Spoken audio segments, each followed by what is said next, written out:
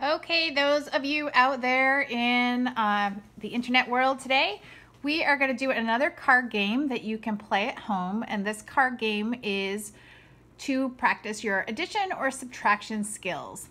And this is appropriate for older kids because because you're going to be working on adding and subtracting to make 50.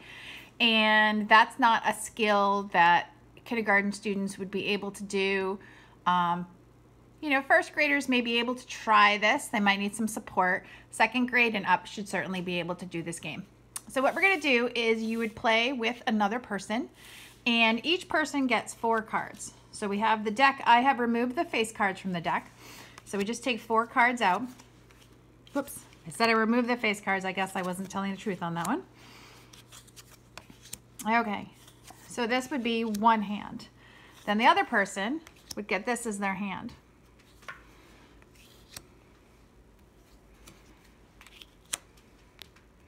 Got some low numbers here.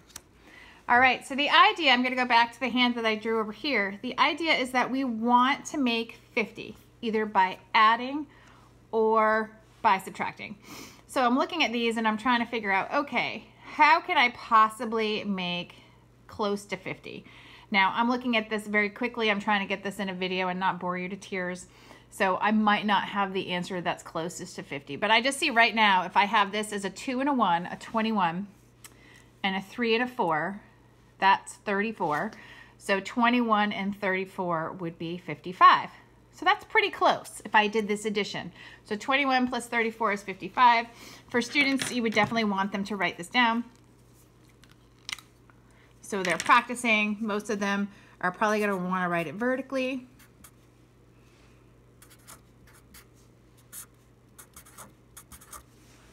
Okay. Now the other person over here, right now they have a 3 and a 2 and a 1 and a 1. So I'm not going to want to do 32 plus 11. That's not going to get me high enough. But I might switch these around. So I have 31 and 21. All right, so if I use addition for that, then 31 plus 21 is 52. So I write it over here, 31 plus 21. And all right, so if you're playing against another person, the second player was closer to 50, so they get 1 point. This person over here, they were not closest to 50, so they get 0 points. And you would keep playing this game until somebody earns 5 points. If a player gets exactly 50, then they earn 2 points for the game. So that way you can get a little bit quicker. Now, neither of these combinations here are going to be great for subtraction. You would need to have some higher numbers. So if you drew something like, let's say that this was a 4 that was drawn over here instead of a, let's see, you know, if we have a 41 and a 21, and you're like, what am I going to do with that? You know, you might do, well, actually, that's not going to get you to a subtraction situation either, because you'd have to have numbers higher than 50. So I'm just going to kind of look through my cards, see if I can find an example. Okay, this might be an example of one that would work. So in the combinations, if you had a 91 and a 41, look at that.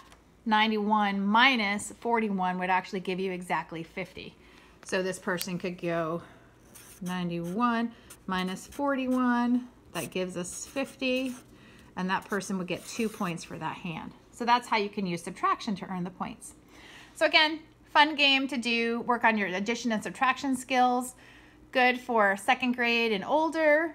You know, students get to choose whether they're adding and subtracting. And again, you play until somebody earns 5 points, and then you can start over. You could also play this with more than 2 players. You could play it with 3 players. You could play it with 4 players. However works best in your home right now. All right, I hope you enjoy the game Nifty 50.